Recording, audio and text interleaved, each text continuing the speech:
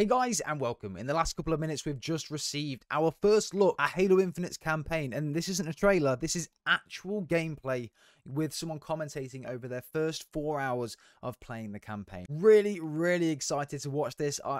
I'm really excited for Halo Infinite's campaign, and I cannot wait to get my hands on and play it. And this right here is just, yeah, it's getting me really excited. So without further ado, we're going to get into it. But guys, before we do get into it though, I'd love if you drop us a like on today's video again to show the hype for Halo Infinite. I'm really excited for it, and I hope you guys are as well. And of course, subscribe to the channel. Loads of new videos coming with Battlefield coming out, Call of Duty, and also Halo as well. I'm going to do a full walkthrough of Halo. I cannot wait.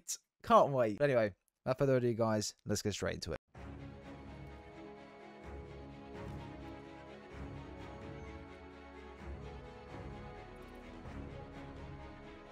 All the links will be in the description, by the way. Go check out IGN. I had coming out of my few hours of playing Halo Infinite's campaign wasn't the delightful exploration or the incredibly fun gunplay. Instead, it came down to the characters.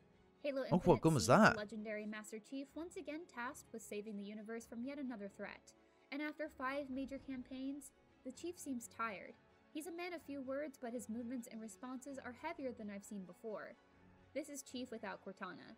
His subtle yet distinct change is far from a bad thing, though. If anything, Master Chief's forlorn demeanor that he sets aside to get the job done is a great indication to me that Halo Infinite's story is intended to be a more impactful adventure.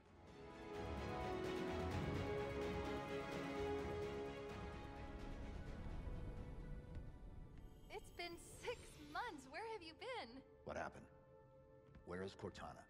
Chief's stern Oh, that's where it determination is also leaves wonderfully off. contrasted to his new AI companion's bubbly enthusiasm and his pilot rescuer's anxiety and Makes nearness. sense. Given developer 343 Industries' failure to give Locke the faintest hint of a personality or motive in Halo 5, and the game's generally lackluster story, this was a relief.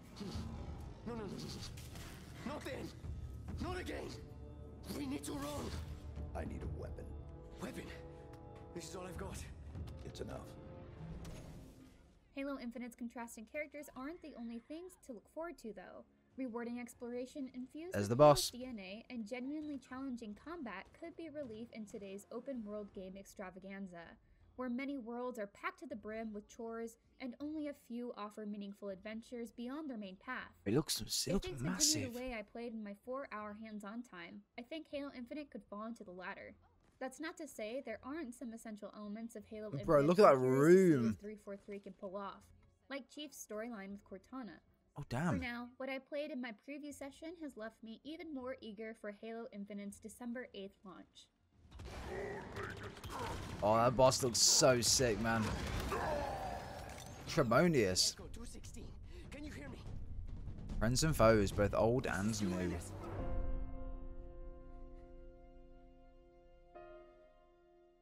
There he is, the main man. Time and time again, Master Chief has woken up to fight a new enemy. Halo Infinite largely sees that pulled back by instead focusing on familiar fodder with the Banished from Halo Wars 2.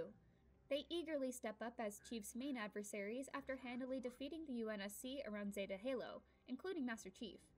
Their goal for Zeta Halo is unknown, but if it involves a Halo ring, there's nothing good that can come of it. Is he After the floating? UNSC's loss, Master Chief's main objective becomes freeing the captured Allied forces on Zeta Halo and thwarting whatever the Banished are planning. I am Escharum, War Chief of the Banished.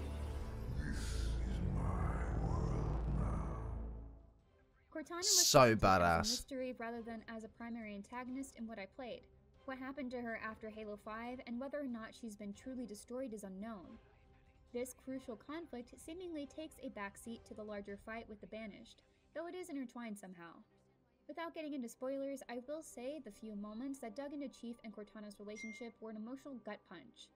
Halo Infinite is looking to deliver a meaningful story for legacy Halo fans, and I really needed to fulfill that promise after Halo 5's story missteps. She's not the driver, but a way to level the playing field. What do I call her? Oh my gosh, she looks so sick. She named herself. This is so cool. Hello, Master Chief. I'm Cortana. This all being said, Bro, don't I'm even not do it to optimistic me, that man. Halo Infinite is going to be a great starting point for new people to the franchise, as the best moments I saw in the first few hours rely on prior knowledge of the series. I don't like the idea of people being left behind, but I selfishly prefer that this game is made for returning Halo fans. I can see what she rather means, than but tuning the story to accommodate new players. Familiar the with the storyline's story just or that not, good, though, man. Halo Infinite sure is fun to play and explore. I think I'm with you. I didn't even know what a banished was an hour ago, and even I can see the odds aren't great. I mean, like, there's something like really satisfying about wanting to know more about the lore of the game, so you can go and research it. Again, I think that's the best way that they can do it. There's no way you can do it without mentioning any of the previous lore. Playing Halo Infinite is a mix of familiar and new. One moment you're navigating encounters and ship corridors, then the next you're driving several Marines around the open fields of Zeta Halo. As 343 has clearly stated, Halo Infinite isn't quite a true open world game despite it featuring massive sandboxes. Zeta Halo is broken up into island chunks. Okay. Main masses can be connected by bridges. Not a and you true can open eventually world call in game. Things like a wasp to fly around anywhere after they're unlocked. So eventually we may get to freely explore unlocked areas, but our range will be limited and more focused at first. Zeta Halo Right, is littered okay. with UNSC camps. So eventually or it'll be more operating open world, but at the bases start that were it'll be claimed by the Banished sort after of the mission by UNSC mission. lost Okay. the big fight. Clearing Which is a fair base enough. and reclaiming it replaces the Banished with Marines. Even better, cleared bases convert to instant fast travel So the points more of the and earn more valor. exploring really Very will come nice. once you've Valor done isn't most of the some campaign. Sort of spendable currency. It's instead a point-based tracker To a of how point, much anyway. ground the UNSC has on Zeta Halo. The more valor you have, the better backup Ooh. and gear you can call in. I like that. As far as I could tell, earning valor and reclaiming the broken ring is entirely optional. So what else can you do when you're not hunting down the next clue to the Banished plan? People don't just get to give the Master Chief a fetch quest. The only one who really gives Master Chief any sort of command is a new AI codenamed the Weapon. She's meant to destroy Cortana and is in turn supposed to be destroyed when her operation is complete. Though Cortana is seemingly gone, the Weapon remains and is happy to assist Master Chief until she reaches her eventual demise. Much like Cortana, the Weapon will call out enemy attacks, notable objectives, banished facilities that need destroying, and Marines in need of rescuing. I was more likely to come across a random patrol of enemies than an actual objective, but I didn't feel like I had to go too far to find something fun to do. I enjoyed the quiet moments though. Following Zeta Halo's native space groundhogs or just enjoying the view was a pleasant reprieve from the action. When I was yeah. ready to get back to it, You though, can see the I objective could markers also as well. hunt down and eliminate special targets to collect a unique version of their signature weapon that's equipable at FOBs. And of course, there are plenty of collectibles. A new scanner tool does make them a bit easier to find, if you have an idea of where to look. The scanner's range is rather limited though, so it's not a free pass to finding secrets. I'd be remiss if I Damn. didn't mention the Grunt and Marine dialogue. They're There'll be loads of hilarious. collectibles though with it being The open grunts world are as or silly and partially oddly open world. aggressive as ever, and have a surprising number of lines. Humans would never fight grunts like us. He's here! While the Marines are far more confident and excited about joining the Chief in battle. Their commentary made exploring all the more enjoyable. Just in the nick of time, Chief. Tools of the trade. Show me some 3-roam. Just because Zeta Halo is a larger, more open sandbox doesn't mean 343 suddenly has us doing puzzles or tasks unbecoming of a genetically augmented super soldier like Master Chief. Fighting enemies and destroying their stuff is always at the center of Halo Infinite's gameplay, and whether I was taking on a roaming Those path fusion advantage coils, man. or infiltrating a fortress for a story mission, the more open nature only served to give me more options for combat. Ooh, those grunt effects.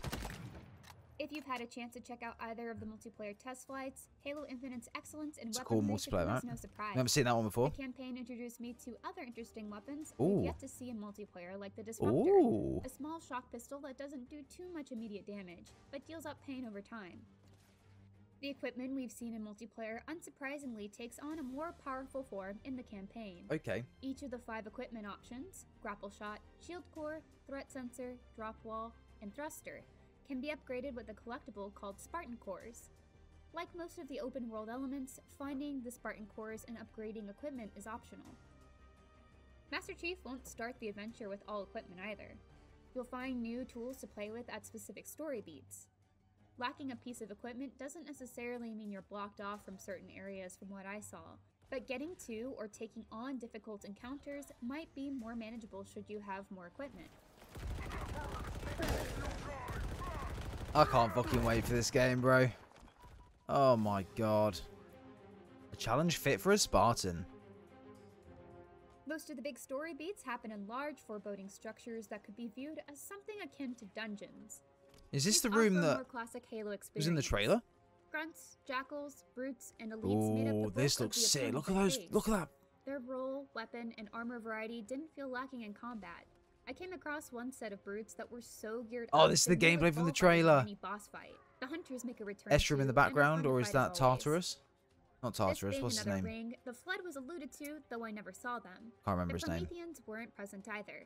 343's vision of recapturing the essence of combat evolved in Halo Infinite means there's not really room for them, and honestly, I had plenty of fun without them. I didn't see any drones either, so I'm hoping the new flying enemies equipped with hardlight weapons, the skimmers, will be their replacement. The real combat stars, though, are the boss fights. The first Here one we with go. the brute lieutenant named Termonius absolutely kicked my ass at first on heroic difficulty. A moment without movement rewarded Termonius as he entered the encounter guns blazing and took me out twice in a row. I had been handling heroic without any issues up until that point, so I was stunned to see how Termonius' aggression and support from Although two that's jackals how it paid needs to off. be, though. I It needs quickly to be got like to work on that. a If you could strategy just and take a happily boss took him out down. in like that, then it's no fun.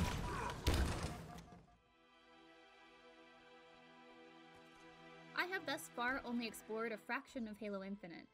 Though the map isn't as large as something you'd find in an Assassin's Creed. Far from it, I'd say. What it does hold seems to offer something more curated with excellent combat at its heart. The story part is what I'm most curious about now. 343 needs to stick the landing in the plot department, especially with regard to giving us a satisfying resolution to the Chief and Cortana's relationship. If they can finally deliver that well-rounded classic Halo experience, then they'll have successfully and definitively made Halo their own. For more on Halo Infinite, check out our exclusive reveal of the new Streets multiplayer map, and stay tuned all November long for more IGN First coverage on Master Chief's latest adventure.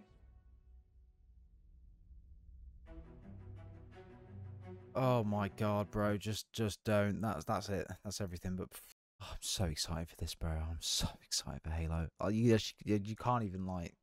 I can't even explain how excited I am for this campaign. Just for like the lore around it. When I've done my research on the lore, I know exactly what needs to. I know exactly where we are currently, and where we are going potentially in Infinite, and it just makes me so excited for it. But guys, if you are excited for it, let me know in the comments down below what you think of this gameplay. I'd be really interested to know. And of course, if you are new around here, do make sure you are subscribed to the channel, and make sure you drop a like on today's video as well, because it'd be much appreciated. But yeah, let me know anything down below. We'll see you all in the next one.